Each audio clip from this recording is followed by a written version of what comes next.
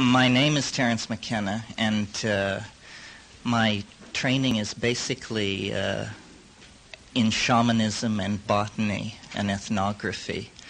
And my interest is in hallucinogenic drugs, especially plant hallucinogens as they're used in a shamanic context. And what impels me to speak to a room full of people like this is the belief that the major important point regarding hallucinogens has been largely overlooked, even though we're now 15 or 20 or 30, depending on how you count it, years into the psychedelic age. The central point about the psychedelic experience is the content of the experience. And this has been occluded or obfuscated by the behavioral and statistical and scientific methods that have been brought to bear to study hallucinogenic experience. So what I'm going to address this evening is essentially my own experience with hallucinogens and how I extrapolate it into the world based on its own being and other people's psychedelic experiences that I have interacted with. Before I get into that, I want to clarify something about shamanism. There are two schools about the basis of shamanism, shamanistic experience. One is the older school exemplified by Mircea Eliade, who holds that all narcotic shamanism is decadent. He prefers drumming, dancing, self-mutilation, even ordeal poisons, all precede the efficacy of hallucinogens. He believes they are resorted to when the tradition is vitiated and people are grasping at straws. I take this to be simply a cultural bias of the school of anthropology that he exemplified and the time in which his work was done. Now, Gordon Wasson has taken the opposite tack and takes the position that non-narcotic shamanism is decadent because it is on its way to becoming ritual. In other words, drumming, fasting, flagellation, all these things work to a degree and sometimes, and they are not dependable in the same way that hallucinogens are. And this has created this plays on Western people's biases in favor of the idea that you have to work hard to get somewhere, and if you don't work hard, it isn't useful. My own experience in looking at non-narcotic shamanism, essentially non-narcotic shamanism in Indonesia and in Nepal, was that Wasson's intuition was very correct. There is a grasping after, and I see that grasping after blending into the evolution of all higher religions. In other words, experientially, there is only one religion, and it is shamanism and shamanic ecstasy. But it is very difficult to maintain in an agrarian context. Hunting and gathering societies, which have much less structured social hierarchies, seem to be able to function with the hallucinogenic experience embedded in them. As soon as you rise even to the level of primitive agriculturalists, it becomes much more important to be able to get up in the morning and go to work than it does to have these ecstatic experiences because the plants have to be tended, the fields tilled, and so on. I formed these opinions about non-narcotic shamanism early in my career of looking at this phenomenon. I didn't contact narcotic shamanism until I went to the Amazon basin, initially in 1971. And although I was familiar with the hallucinogenic state from growing up basically in the counterculture in Berkeley, But what I found in South America after sifting through these various experiences is that the family of drugs constellated around tryptophan, specifically DMT, dimethyltryptamine, and psilocybin, which is chemically very similar to DMT, that these compounds had a relationship to reality far different from all the other hallucinogens. The scopolamine, hyoscyamine, tropane family that you get in datura and that kind of thing, or LSD, which laboratory LSD does not occur in nature, but isomers of it occur in nature, although to be taken at hallucinogenic doses, they must be taken at hundreds of times the amount. So that's basically the scientific, medical, anthropological basis of what I'm saying. A career spent in Asia and more recently in the Amazon looking at this phenomenon. And I want to take my conclusions tonight and contrast them with the modern predicament and try to make a model using the hallucinogenic experience, a model that makes some of the anxieties of being human, and especially some of the anxieties of being human in the 20th century context, more palatable. And to do that, I want to evoke a number of abysses, a number of empty places that our minds tend normally to shy away from. First to invoke them, and then to integrate them through the idea of what is conventionally called the UFO or the UFO experience. These abysses are basically four embedded in a fifth. The four are the biological abyss that is represented by death and dying, that is the central crisis of every individual existence, and almost as a reflection of that crisis on a higher plane, the historical abyss represented by the end of history and the apocalypse and possibly the millennium, but in any case, the end of history that Western religion, whether it be Judaism, Christianity, or whatever, has appointed to our world and made basic to Western man's view of things, and which now, because of the existence of nuclear weapons and this kind of thing, poses a terminal threat to the culture. So, two abysses, the biological and the historical, the latter being symbolized in the apocalyptic crisis. A third abyss could be called the psychological, and this is represented by dreams, most in general experience, and by hallucinogens. It is this casting off from the moorings of the ego, making the night sea journey into the other, and being at the mercy of, call it the collective unconscious, the overmind of the species, what have you. The fourth abyss, which is one whose emergence is unique in our time, is the actual physical abyss which surrounds this planet for light years in all directions. Because suddenly now, because of our level of technology and scientific mapping, we realize that it is there, and we realize that it is a source of our cosmic loneliness, and we realize that it presents an immense challenge of the sort we like to accept as a Western culture, challenges of energy, engineering, and distance.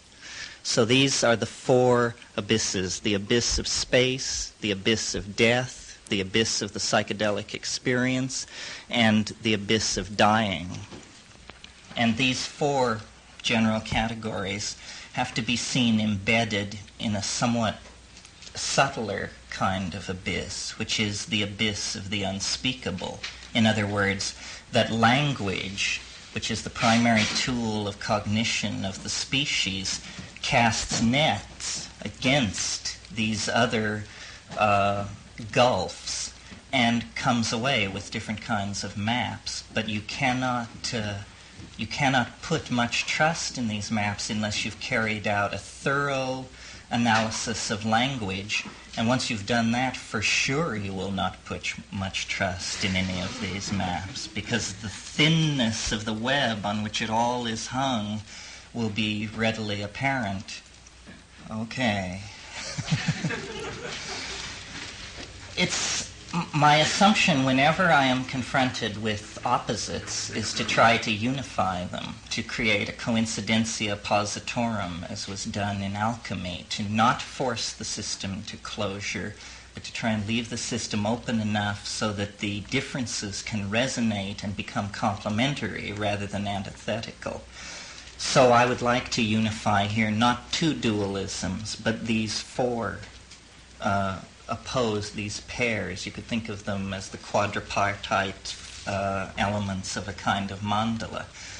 The means to unifying that mandala is integration of the psychedelic experience. Specifically, I'm going to make the assumption, specifically the psilocybin or tryptamine experience. And what it appears to be is something which is much more assimilable to the science fiction metaphor of a parallel universe than it is to the Freudian metaphor of the repression of desire, or even the Jungian metaphor of a collective species-wide memory and experience bank. It is much more, I think, of the character of a parallel continuum. And in order to erect the intellectual edifice of the past 1,000 years, this possibility has had to be ignored, much in the way that you would apply Occam's razor to a situation and just say, well, we will not admit the more complex phenomenon because we should form a theory that is true to the simplest phenomena first and then build out from it. And this has worked in a demonic kind of way, in the sense that we have taken command of the atomic world, which is a very simple world compared, for instance, to the variables that you meet in sociology or biology, but at the cost of formulating theories about how the world is put together that nowhere come tangential to experience. So we have a bizarre situation where our best models of reality that are kept for us by the priesthood of science are like exhibits in a museum because they cannot be mapped on to the simple fact of individual experience. Shamanism, on the other hand, is this worldwide, since Paleolithic times, tradition which says that you must make your own experience the centerpiece of any model of the world that you build. No amount of readings from meters, whether they're metering cyclotrons or any other kind of instrument, are going to satisfy you. Once you understand that, then what the task becomes is one of making sense of these metaphors, so-called, or myths, so-called, that are the pre-Western, pre-print, pre-literate mappings of the world. An example of how this problem distorts other problems is the problem of extraterrestrial contact, which is the way science presents the problem of extraterrestrial contact is that we are alone, and that to assuage our cosmic loneliness, we should build ever larger radio telescopes and million-channel signal analyzers and sift the radio noise coming from the stars. And eventually, if a signal is found, an immense philosophical turning point will have occurred, and we will then place ourselves in the context of the cosmos. This is actually a red herring kind of argument, because outside of the highly technical Western societies that have evolved in the last 300 years, people have been talking to the other since man began.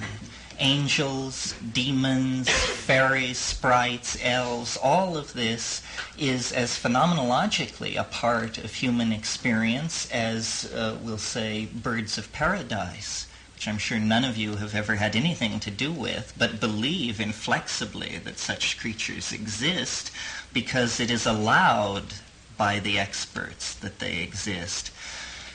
What psilocybin focuses as a problem that these other hallucinogens do not is it allows a dialogue with the other that is full of give and take. In other words, there are entities in the hallucinogenic world that psilocybin and DMT and a few other not well known or widely distributed plant hallucinogens induce.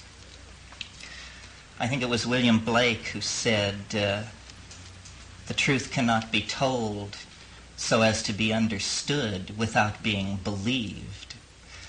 And this is the kind of information that is coming through the psilocybin experience. It is information which you have to believe it.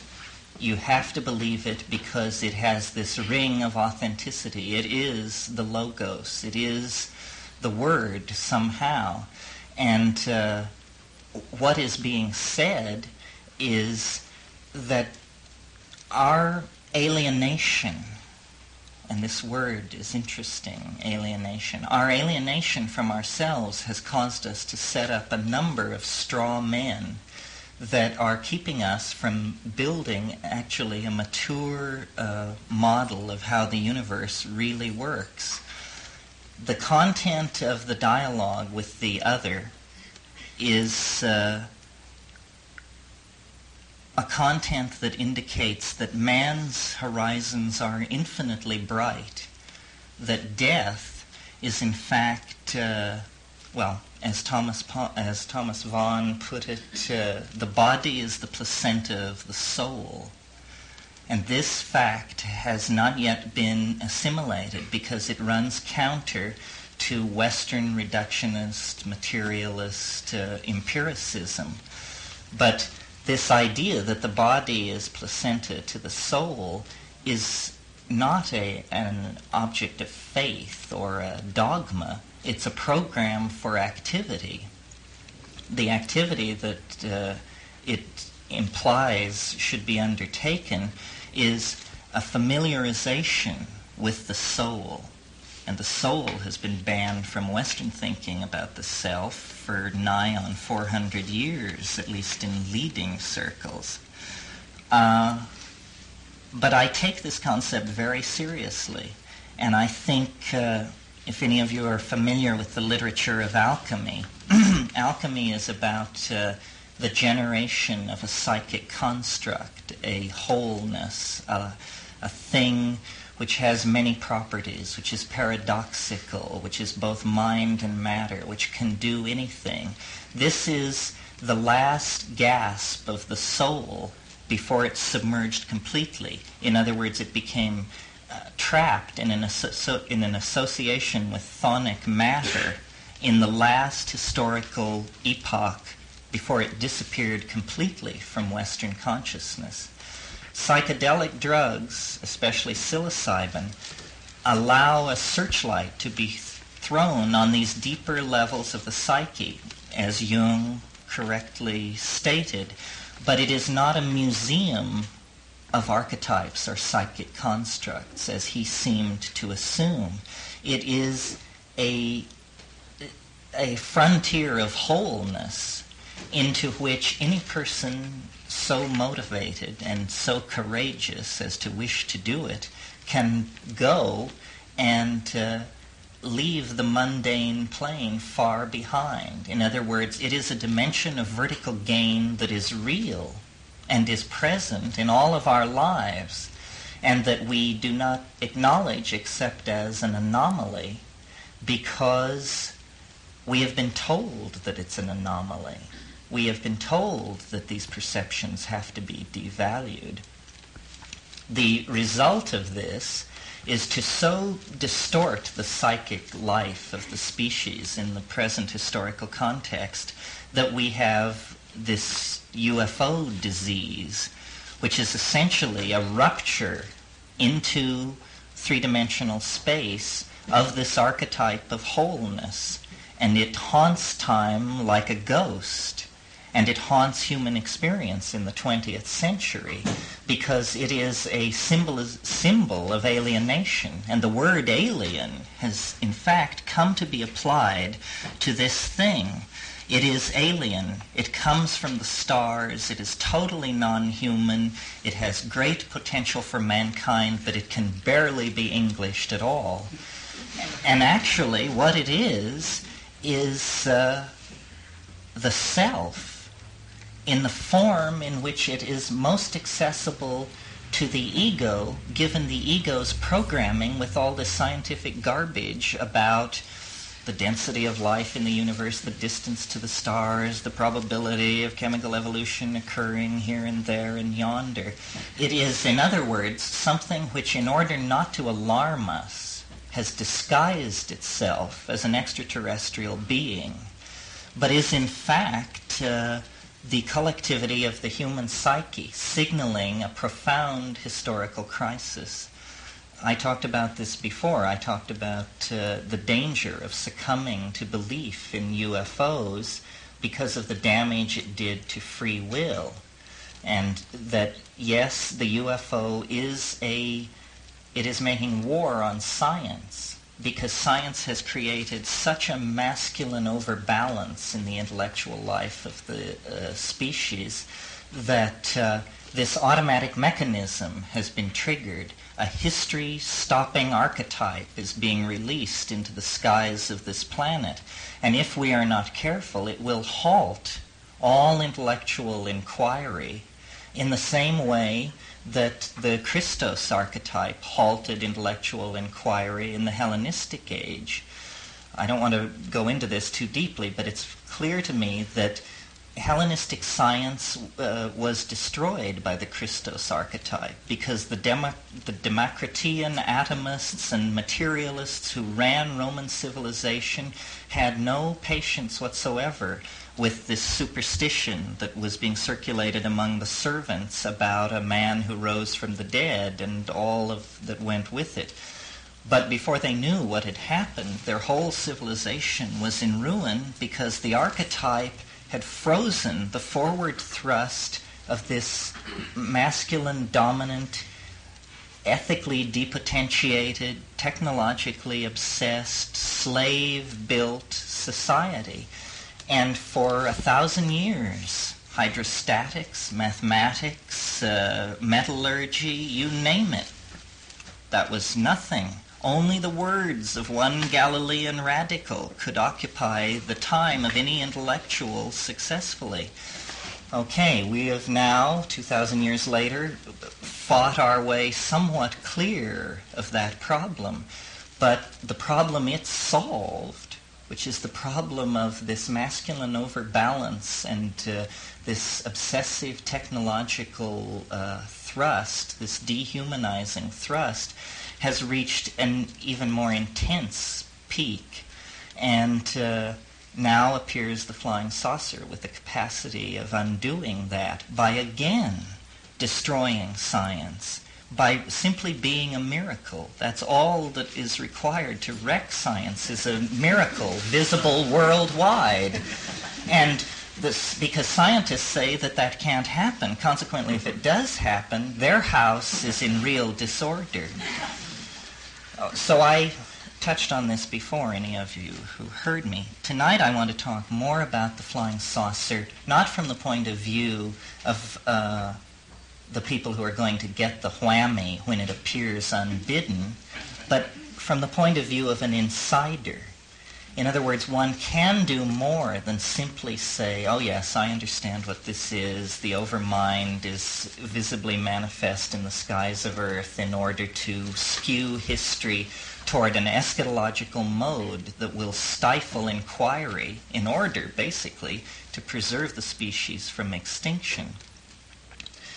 But a mature humanity could get into a place where we no longer required these metaphysical spankings from messiahs and flying saucers that come along every 1,000 years or so to mess up the mess that has been created and to try and send people off on another tack. And the way to do this is to look at the abysses that confront man as species and individual and try to unify them. And I think that psilocybin offers a way out because it allows a dialogue with the overmind that is not, you won't read about it in Scientific American or anywhere else. You will carry it out. And the carrying out of this dialogue will essentially eschatologize you as a person and lift you out of the historical context. It's like Stephen Dedalus said in Ulysses, history is the nightmare that I am trying to awake from. Well, I would turn it around a bit and say history is what I am trying to go to sleep from in order to get away from it. In other words, the dream is eschatological. The dream is zero time and outside of history. Escape into the dream. Escape, a key thing charged against these drugs, that they are for escapists. I think the people who make this charge hardly dare dream to what degree they are escapist. Escape.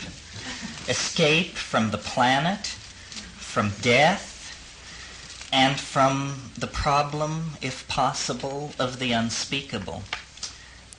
So now, to say a bit about death and dying, if you leave aside the last 300 years of historical experience as it was handled in Europe and America, and examine the phenomenon of death, the doctrine of the soul in all its ramifications, Neoplatonic, Christian, dynastic, Egyptian, etc. I'm sure you're all familiar with some or all of these. What you get is the idea that there is a light body or a thing, an intellecty, that is somehow mixed up in the body during life and at death or at dying is involved in a crisis in which these two envelopes separate and one loses its raison d'etre and falls into dissolution, metabolism stops, and the other one goes we know not where. Perhaps nowhere, if you believe it doesn't exist. But then you have the problem of trying to explain life, which, by the way, though science makes great claims and has done very well in systems of nuclear particles and even simple atomic systems, the idea that science can make any statement about what life is or where it comes from is preposterous. Science has nothing to say about how you can decide to close your hand into a fist, and it happens. This is utterly outside the realm of scientific explanation, because what we see in that phenomenon is mind as a first cause. In other words, we see matter. It's an example of telekinesis. Matter is caused by mind to move. So we need not fear the sneers of science in the matter of the fate or origin of the soul. And as I say, my thrust into this has always been the psychedelic experience, but I've been thinking recently more about dreams, because dreams are a much more generalized form of experience of the hyperdimension or the mode in which life and mind seem to be embedded. And looking at dreams and looking at what people with shamanic traditions say about dreams, you come to the realization that experientially for those people it is a parallel continuum. The shaman accesses it with hallucinogens or other things which I mentioned, but most efficaciously with hallucinogens. But everybody else accesses it through dreams. Now, Freud's idea about dreams was, I forget the German term, but he called them day residues. He always felt that you could trace the content of the dream down to a distortion of something that happened during the day or, during waking time. I think that it's much more useful to try and make actually a kind of geometric model of consciousness and to take seriously the idea of a parallel continuum and to say that the mind and the body are embedded in the dream, and the dream is a kind, not a kind of, but a higher order spatial dimension, so that in sleep you are released into the real world, of which the world of waking is only the surface. And in a very literal sense, it's the surface. It's the surface in a geometric sense, that there is a plenum, and recent experiments in quantum physics tend to back this up. There is a holographic plenum of information. All information is everywhere. Information that is not here is nowhere. And that information stands outside of historical time. It's like Plato said, time is the moving image of eternity. Eternity, it does not have a temporal existence, even the kind of temporal existence where you say it always existed. It does not have temporal duration of any sort. It is eternity. We are not primarily biology, with mind emerging as a kind of iridescence, a kind of epiphenomenon at the higher levels of organization of biology. We are, in fact, hyperdimensional objects of some sort which cast a shadow into matter. And the shadow in matter is the body. And at death, what happens, basically, is that the shadow withdraws, or the thing which casts the shadow withdraws, and metabolism ceases, and matter, which had been organized into a dissipative structure in a very localized area, sustaining itself against entropy by cycling material in and degrading it and expelling it, that whole phenomenon ceases. But the thing which ordered it is not affected by that. And when I make these declarative statements, I'm making them from the point of view of this shamanic tradition, which touches all these higher religions. Everything, basically, except rationalism, holds to some version of what I'm saying. So then the psychedelic, the dream state and the psychedelic state acquire great import because there is then a task to life. And the task to life is to become familiar with this thing which is causing being, and to be familiar with it at the moment of passing. In other words, the metaphor is used by several traditions of a vehicle, an after-death vehicle, an astral body, something like that. And shamanism and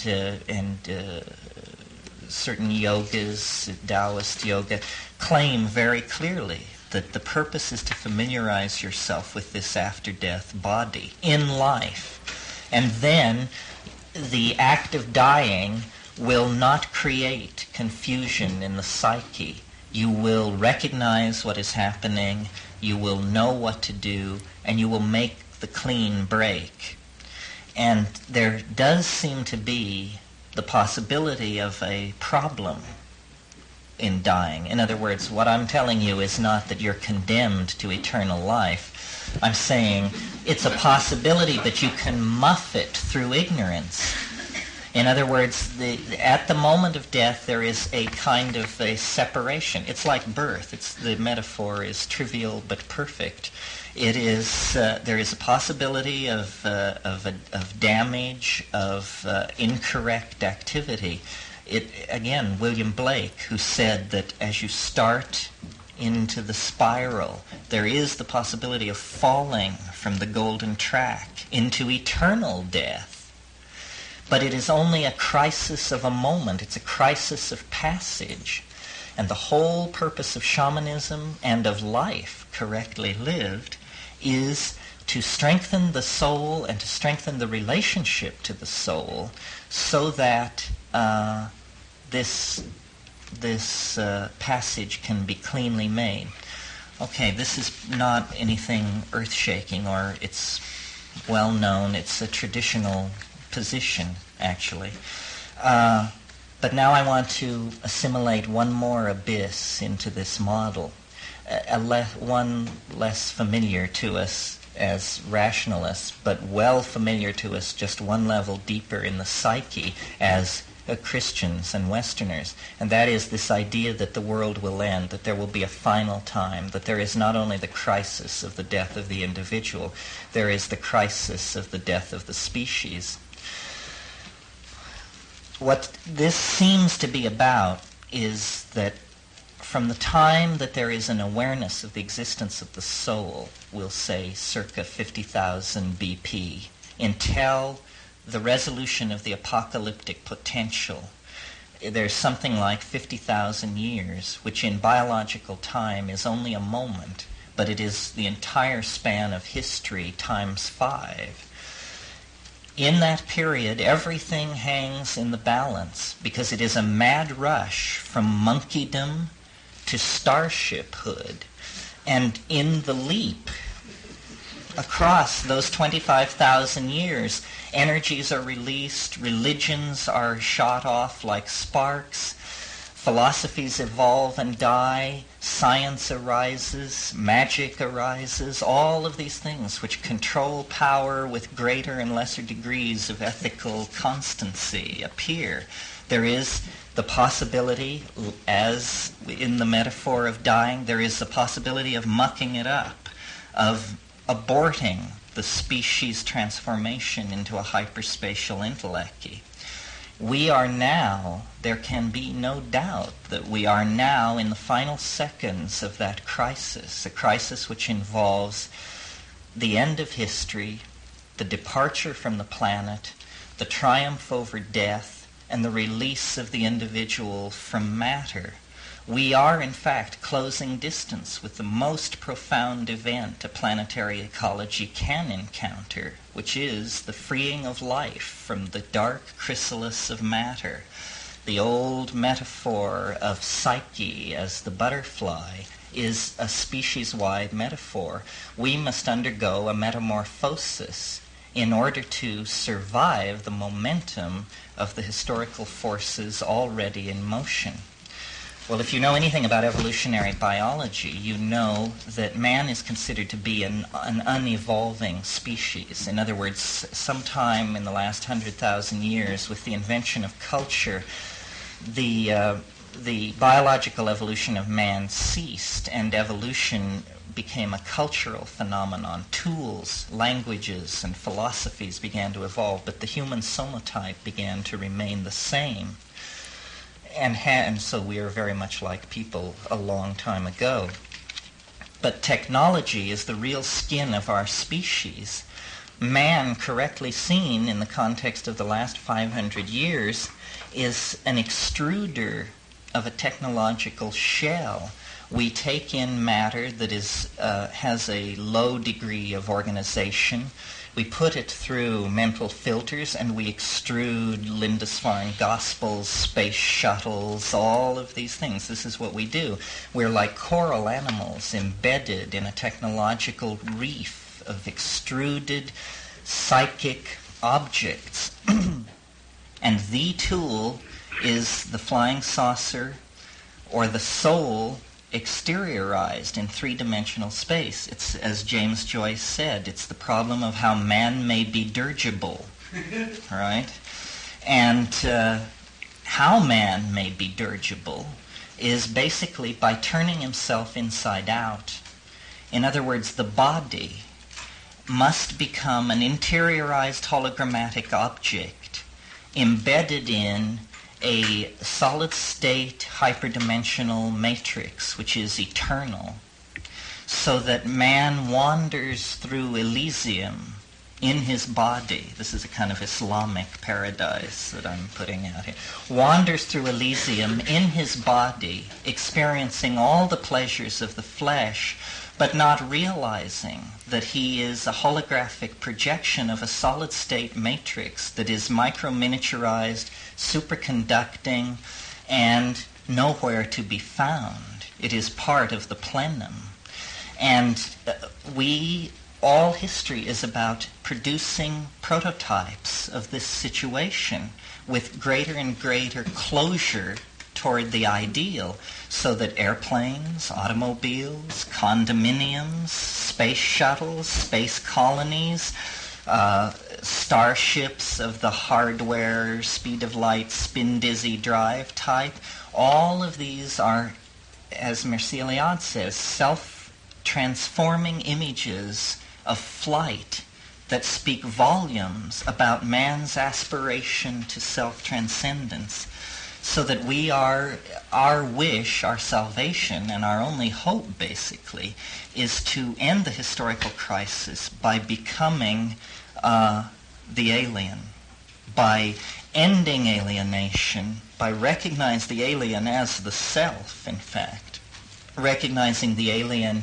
as an overmind which holds all the physical laws of the planet intact in the same way that you hold an idea intact in your mind. In other words, all these givens which are thought to be so rich in adamantine are actually merely the moods of the God, if you will, which we happen to be. And the whole thing about human history is recovering this piece of lost information so that man may be dirigible. Or, again, to quote Finnegan's Wake, Moycane is the red light district of Dublin. Here in Moycane we flop on the seamy side, but up in the Yent, prospector, you sprout all your worth and you woof your wings. So if you want to be phoenixed, come and be parked. It's that simple, you see.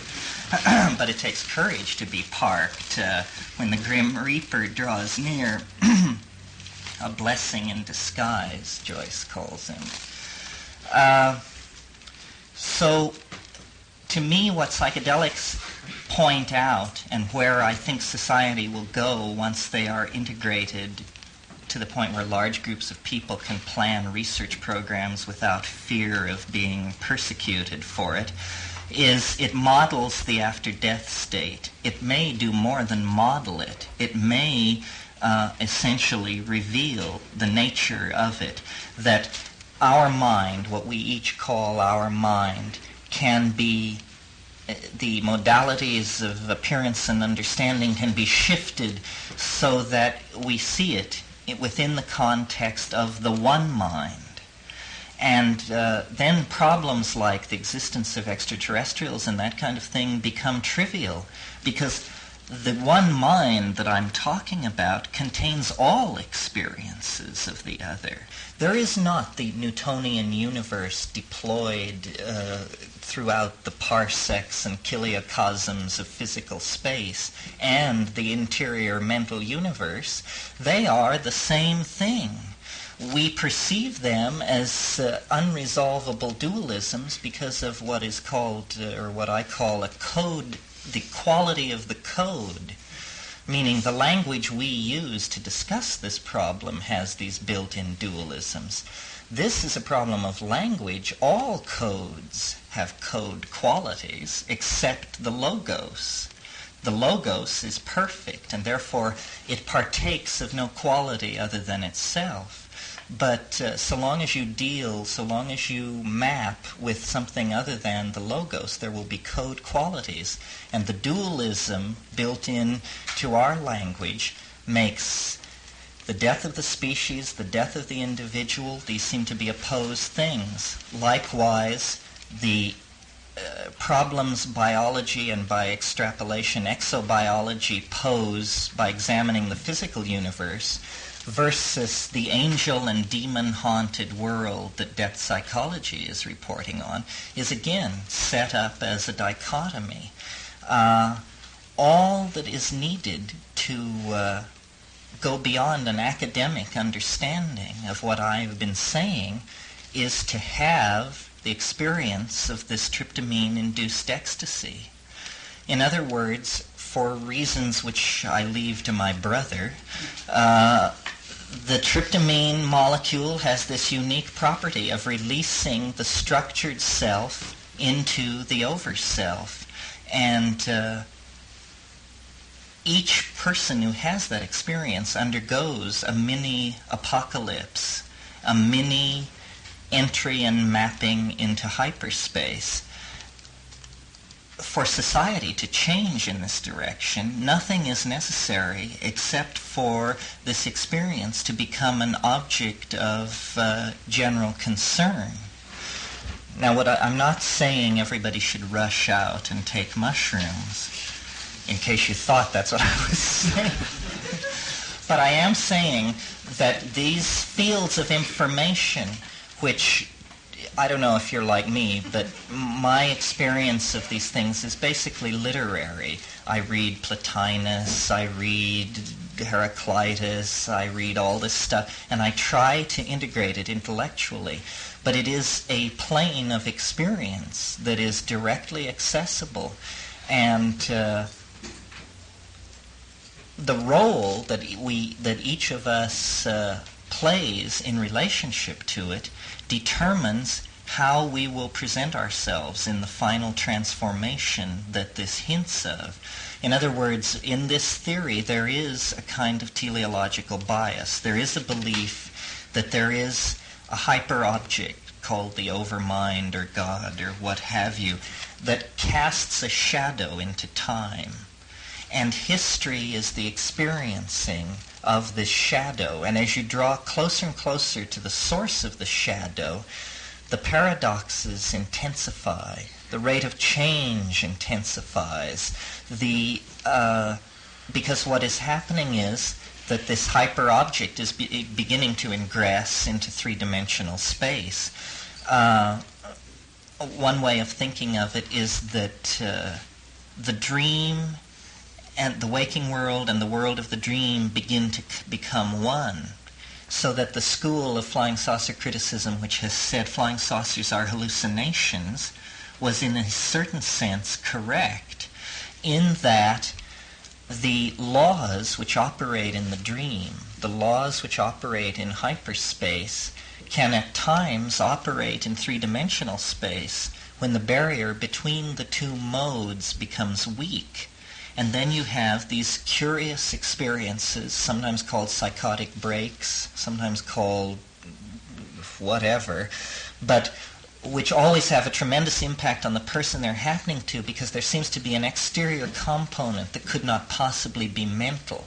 This, what I'm talking about, is when coincidences begin to build and build and build until you finally say, I don't know what is going on, but it's preposterous to claim that this is a psychological phenomenon, because these are changes in the world, what Jung called synchronicity and made a certain model of. But what it really is that an alternative physics is beginning to impinge on reality. And it is the physics of light, essentially. Light is composed of photons. Photons have no antiparticle. This means that there is no dualism in the world of light. And if you try to imagine the experience from the point of view of a thing made of light, you realize, I'm sure you're all familiar with the conventions of relativity, which say that time slows down as you approach the speed of light. But what is never said about that is that if you move at the speed of light, there is no time whatsoever. There is an experience of time zero. So if you imagine for a moment yourself to be made of light or in possession of a vehicle which can move at the speed of light, there you can traverse from any point in the universe to any other with a subjective experience of time zero. This means that you cross to Alpha Centauri, time zero. But the amount of time that has passed in the relativistic universe is whatever it is, 4.5 years. But if you move at very great distances, if you cross 250,000 light years across to Andromeda, you still have an experience of time zero. The only experience of time that you have is a subjective time that is created by your own mentation. But in relationship to the so-called Newtonian universe, there is no time whatsoever. You exist in eternity. You have become eternal. Now, of course, the universe is aging at a staggering rate all around you in this situation, but you perceive it as a fact of the universe, the way we perceive Newtonian physics as a fact of this universe. So you have essentially translated into this eternal mode that I mentioned, time as the moving image of eternity. You are then away from the moving image. You exist in this static mode. I believe that this is what technology pushes toward, and that there is no opposition between ecological balance and the people who want to leave the planet and the hyper-technologists and the hyper-naturalists. All of these are red herrings. The real historical entity which is becoming imminent is the human soul, and it is the monkey body has served to carry to this moment of release, and it will always serve as the focus of self-image, but it will exist in a world made by the human imagination. This is what the return to the Father, the transcendence of physis, the rising out of the Gnostic universe of iron that traps the light, all these metaphors, this is what it means. It means release into the human imagination. Very shortly, as it were, a dry run for this phenomenon will take place in the form of space exploration and space colonies, because there the coral reef-like animal called man that has extruded technology all over the surface of the earth will be freed at last from the constraints of anything but his own imagination and the limitations of materials, so that, for instance, the earliest space colonies, of course, there will be an effort to duplicate the ecosystem of Hawaii and this and that. These exercises in ecological understanding to prove you know what you're doing. But as soon as this is under control, we will be released into the realm of art, which is what we have always striven for. We will make our world, all of our world, and the world we came from will be maintained as a garden. But what Iliad indicated as these endless metaphors of self-transforming flight will be realized momentarily as the technology of the space colony. What is lining up right behind that, of course, is the fact that the transition from Earth to space is a staggeringly tight genetic filter, a much tighter filter than any previous frontier ever has been. Even the filter, the genetic demographic filter represented by the New World. It's said that, the vitality of America is because only the dreamers and the pioneers and the schemers made the trip across. This will be even more true of the transition to space, and the technological conquest of space will set the stage then for the interiorization of that metaphor and the conquest of inner space and the collapse of the state vectors associated with this technology deployed in Newtonian space. And then man will have become more than dirigible. I think a break here is maybe in order. Let's have a break.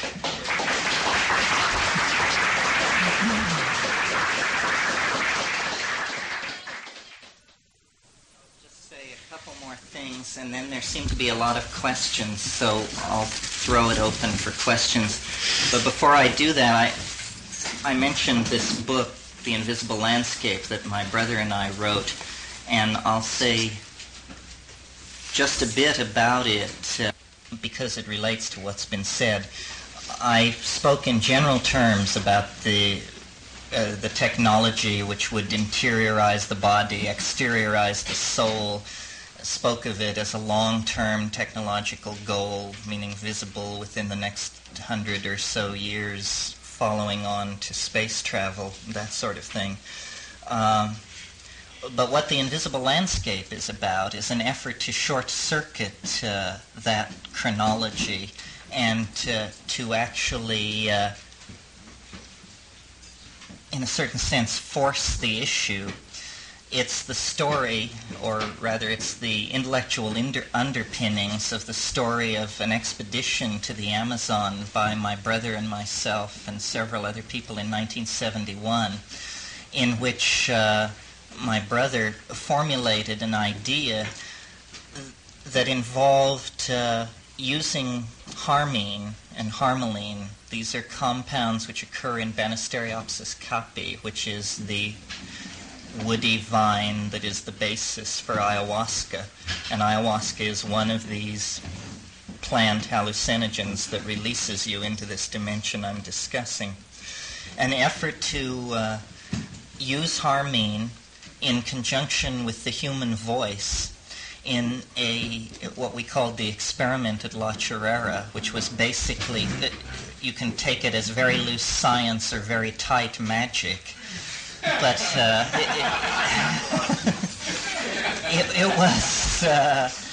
it was an effort to use sound to charge the molecular structure of these harmine molecules metabolizing in vivo in the body in such a way that they would bind preferentially into certain molecular structures. Our candidate at the time was DNA.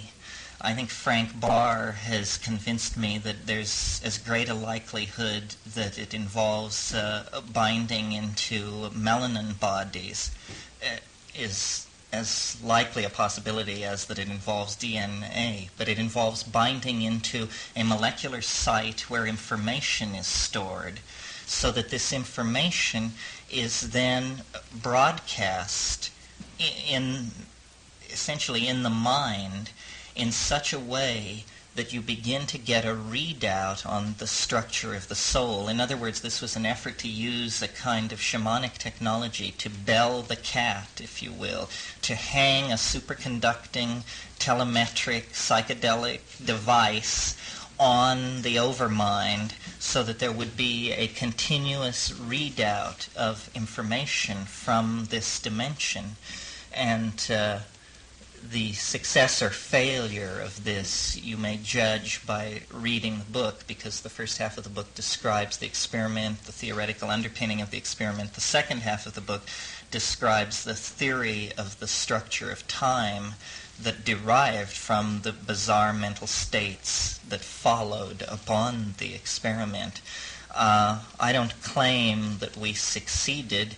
I just claim that our theory of what happened is better than any theory any of our critics have been able to bring forward. But whether we succeeded or not, that kind of thinking points the way. In other words, when I speak of the technology of building the starship, I imagine it will be done with voltages far below the voltage of a common flashlight battery. This is, after all, where the most interesting phenomenon go on in nature. Thought is that kind of phenomenon. Metabolism is that kind of phenomenon.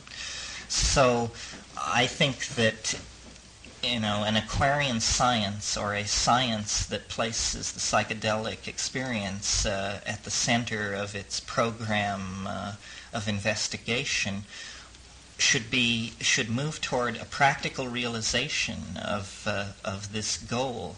The goal of eliminating the barrier between the ego and the overself so that the ego can perceive itself as an expression of the overself, so that the anxiety of being cast into matter, of apparently facing a tremendous biological crisis in the form of death, of apparently facing a tremendous physical species crisis in the form of the apocalypse, the crisis of limitation in physical space by being planet-bound, all of these things can be obviated by cultivating the soul, basically, by practicing shamanism using these tryptamine drugs that I've described. And my plea to scientists, administrators, and politicians who may be listening to my voice is to look again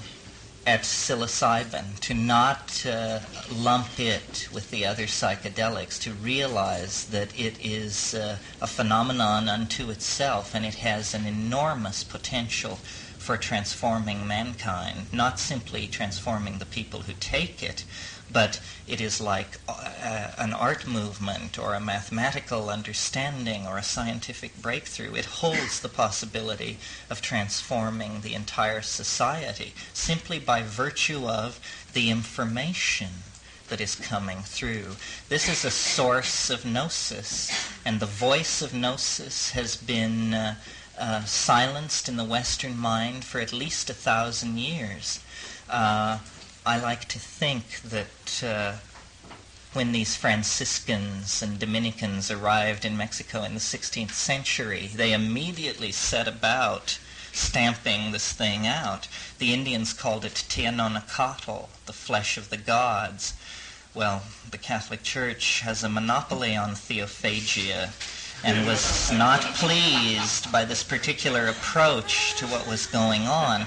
Now, 300, 400, whatever it is, years after that initial contact, I think that that Eros, which retreated from Greece and retreated from Europe with the rise of Christianity, retreated to the mountains of the Sierra Mazateca, essentially, and then was finally pushed into seclusion there, it now reemerges in Western consciousness, and our institutions, our epistemology, all of these things are so shakily founded and so misconstrued that with the help of shamanically inspired personalities, we can release this thing once again. I mean, the logos can be unleashed once again, and the voice that spoke to Plato and Parmenides and Heraclitus, that voice can speak again in the minds of modern people. And when it does, the alienation will be ended, because we will have become the alien.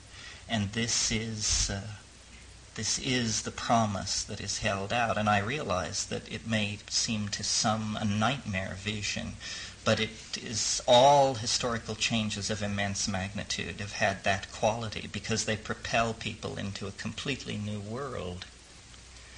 Are there any questions? Yes. You indicate that this essentially needs to be done through hallucinogens, and I'm not saying they're good or bad. I'm just saying that there appear to be many ways of discovering that the inner reality, the ultimate reality. You want me to comment on that? Yeah. I agree with you that this is a strongly held position. I always, in my explorations, have recourse to my own experience, and I've not had good luck with any of these other techniques. I spent time in India, practiced yoga, scoured the various rishis, roshis, geshes, and gurus that Asia had to offer, and I believe they must be talking about something, but in my experience, it is so pale and so far removed from the actual closure with the intense tryptamine ecstasy that I don't really know what to make of it, and I am willing to believe these things are possible. I just must be a very grounded person. Well, maybe it's a shortcut for a lot of people. Well, Tantra, for instance, claims to be, that's what Tantra means, is the shortcut path. And certainly they might be on the right track. Sexuality, orgasm, these things do have tryptamine-esque qualities to them. But the main thing about psilocybin, and I stress it over all these other hallucinogens, is information. Immense amounts of information. In my experience, a hallucinogen like LSD, the hallucinations seem largely to be somehow related to the structure of the optic nerve, or they are essentially trivial. They are geometric patterns, shifting lights, this and that, but unless synergized by another drug. The classic psychedelic experience that started it all with Huxley and those people was, I believe, 200 micrograms of LSD and 30 milligrams of mescaline. And I would believe that that would deliver a visionary experience rather than an experience of hallucinations. And the difference is, what psilocybin shows you is not colored lights and moving grids. It shows you places, jungles, cities, machines, books, architectonic form of incredible complexity. Just click, click, click. There is no possibility that this could be construed as noise of any sort. It is, in fact, the most highly ordered visual information that you ever experience. Much more highly ordered than the visual experience I'm having at this moment of this room. But information in the form of a flood of data, that isn't gnosis. I mean, could you spell out what you mean? You certainly must mean something more important than a volume of data. No. I think I talked about this last time, that Philo-Judaeus talks about what he calls a more perfect logos. He says a more perfect logos would be beheld rather than heard. In other words, the formulation you get in the Gospel of John, in principio et verbum caro factum est. In the beginning was the Word. Yes, it was the Word in the beginning, but this is a strange kind of word. It is a word which is visually beheld, and the language in which the gnosis communicates is a language of visual forms, such that there is no ambiguity about meaning, because there is no recourse to a dictionary of agreed upon signification. It is purely beheld. This is why it's very hard. One of the main problems with psychedelic drugs is to bring back information, because it is hard to English it. And the reason it's hard to English it is because it's like trying to make a three-dimensional rendering of a fourth-dimensional object. Only through the medium of sight can the true modality of this logos be perceived. That's why it's so interesting, and I should have maybe talked more about it, that psilocybin and ayahuasca, which is this aboriginal drug which uses tryptamine to make it run, is there's a telepathic component, which is there is a shared state of mind, because the unfolding hallucination is shared in complete silence. And, it's very hard to prove this to a scientist, but if four people are having this experience, one person can monologue it and then cease the monologue, and another person will take it up. Everyone is seeing the same thing.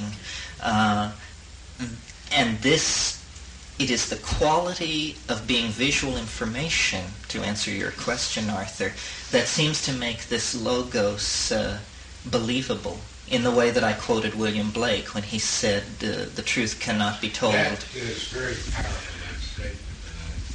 And you do believe it. That, yes. You do believe it. But I was going to say that you speaking of seeing, and we say QED after a demonstration in geometry, but the Hindus say behold.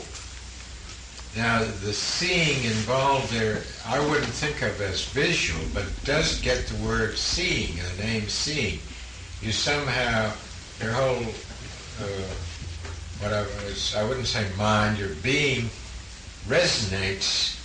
I like to use the term recognize. Mm-hmm. You see that, let's say, this is the same thing as the other thing. And I don't know whether it's seeing, but seeing is a good word, but it isn't, I wouldn't call it visual. No, well, it isn't exactly visual. I mean, again, to quote Philo Judaeus on the Logos, he says that the Logos goes from a thing heard to a thing seen without ever crossing through a quantized transition point. And yet this seems impossible. It seems a logical impossibility because it is either one or the other. And yet, when you actually have the experience, you see, it is as though thought, which is heard, that's the recognition. The thought which is heard becomes more and more intense until finally its intensity is such that with there being no jump or glitch, you now are beholding it in a three-dimensional visual space, and you command it. And this is very typical of psilocybin. Yes? I have two questions. One, when you were talking in terms of the dialogue, I was wondering if you could kind of be more descriptive in that regard. And the other thing was, as far as the effects of this type of experience, especially over, say, a prolonged period of time on the body, and the body as an energy system, and how do you balance that, or how do you counteract possible negative effects? Okay, well, I'll take the last part first, which is about the body. I'm not an abuser. It takes me a long time to assimilate each experience, and I feel, I never have lost my respect for it. I mean, I really feel dread is one of the emotions that I always feel as I approach it, because I have no faith that my sails won't be ripped this time. I always make the metaphor, it's like sailing out onto a dark ocean in your little skiff. And, you may view the moon rising serenely over the calm black water, or something the size of a freight train may roar right through your scene and leave you clutching at an oar. And I don't know, astrology is maybe helpful in figuring out when to go and when not to go, but there needs to be a way to figure out when to go and when not to go. Now, your question about the dialogue, I mean this very literally. It speaks to you, you speak to it. It says things. I don't know how many of you have read the book that my brother and I wrote under pseudonyms called Psilocybin, the Magic Mushroom Grower's Guide. But in the introduction there's a rap which is all about, I am old, 50 times older than thought in your species, and I came from the stars. Well, that's verbatim, I just was writing it furiously. And sometimes it's very human. I mean, my approach to it is Hasidic. I rave at it. It raves at me. We argue about what it's going to cough up and what it isn't. And I say, well, look, I'm the grower. You can't hold back on me. And it says, well, but if I showed you the flying saucer for 5 minutes, you would figure out how it works. And I said, well, come through. I remember once I asked it, what was it? It has these many manifestations. Sometimes it's like Dorothy. Sometimes it's like a very Talmudic sort of pawnbroker. And I asked it one time, what are you doing on Earth? And it said, well, you're a mushroom. You live cheap. It's very... This was a quiet neighborhood till the monkeys got out of control.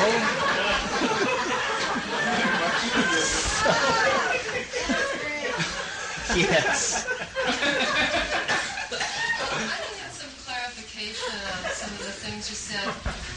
can I understand, at least in my own way, how this idea about an overconsciousness or, casting a shadow, and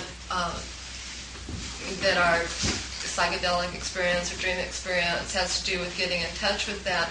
But you said that I'm not really positive about this. This is what I need some clarification on. Is that in some sense that those brief experiences, that something about that our experience was in order to get back there, and that was the reason for us to be? Let me see. Well, I think that this object, as a friend of mine said, history is the shockwave of eschatology. In other words, we are living in a very unique moment, 10 or 20,000 years long, where this immense transition is happening. And the object at the end of and beyond history, which is the human species transformed into this eternal superconducting overmind spacecraft thing, is casting a shadow back through time.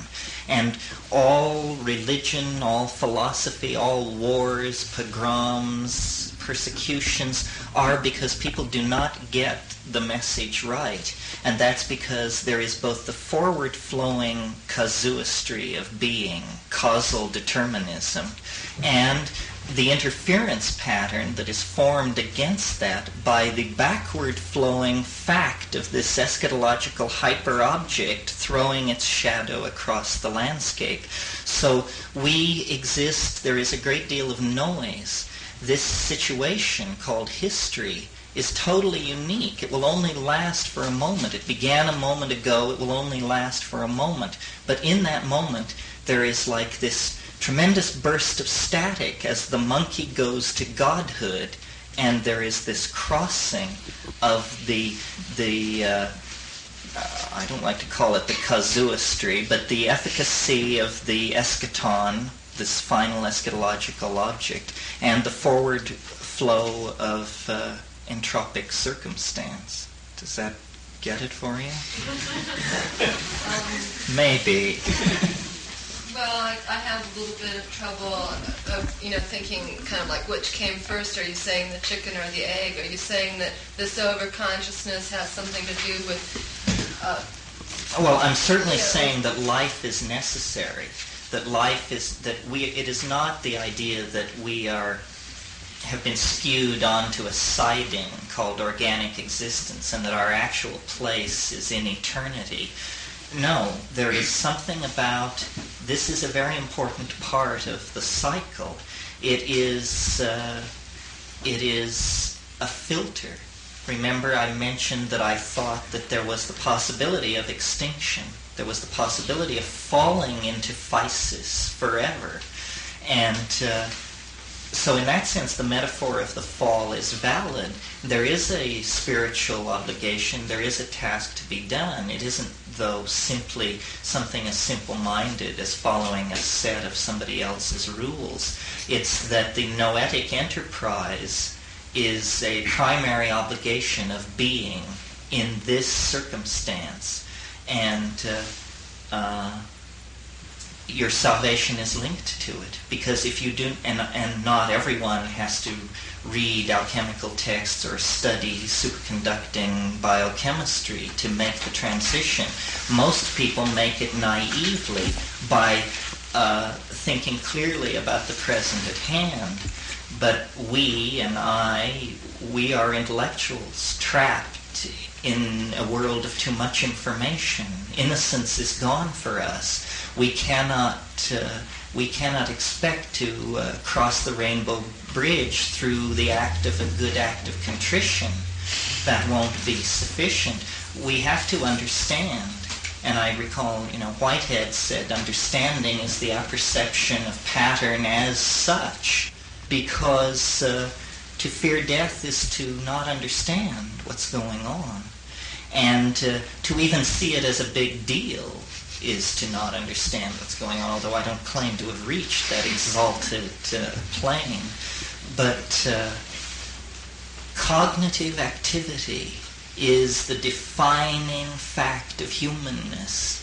Language, thought, analysis, art, poetry, myth-making, these are the things that point the way toward the realm of being of the eschaton. That is what Joyce means when he says man may become dirigible. In other words, man may be released into a realm of pure engineering. The imagination is everything. This was Blake's perception. This is where we come from. This is where we're going. And it is only to be approached through cognitive activity, I think.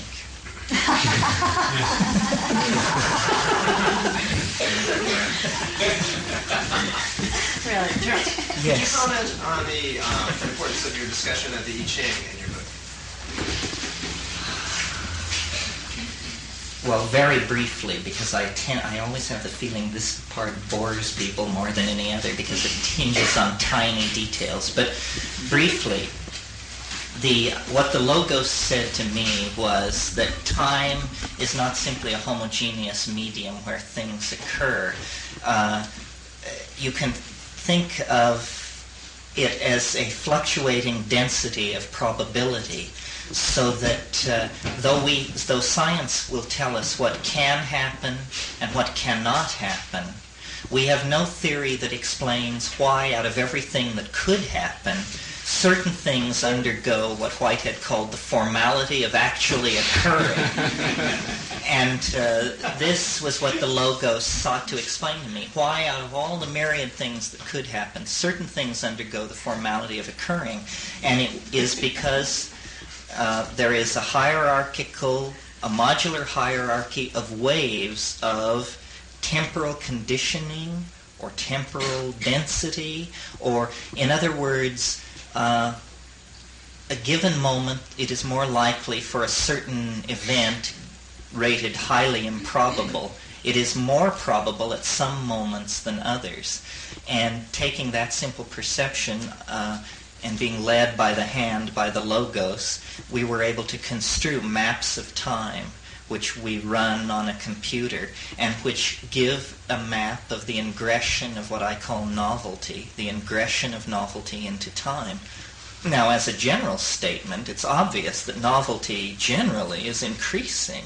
It has been since the very beginning of the universe, because first there was only the possibility of nuclear interaction, and then as temperatures fell and below the bond strength of the nucleus, atomic systems could be formed, and then as temperature fell, molecular systems could be formed. Then much later, life became possible, and then as very high life forms, complex life forms evolved, thought became possible, culture was invented, and then with the invention of printing and language, and then printing, and then electronic information movement and this kind of thing. What is happening is there is an ingression of novelty toward what Whitehead, and I took his term, call concrescence. And this is a tightening gyre. Everything is flowing together. And in fact, the man-made lapis, the alchemical stone at the end of time, occurs when everything flows together, when the laws of physics are obviated and the universe disappears, and what is left is the tightly bound plenum, the monad, if you wish, able to express itself for itself rather than able only to cast a shadow into physis as its reflection. And I come very close here to classical millenarian and apocalyptarian thought. My view of the rate at which change is accelerating and the way the gyre is tightening causes me to think, and the wave predicts this, that it is not long, it is soon.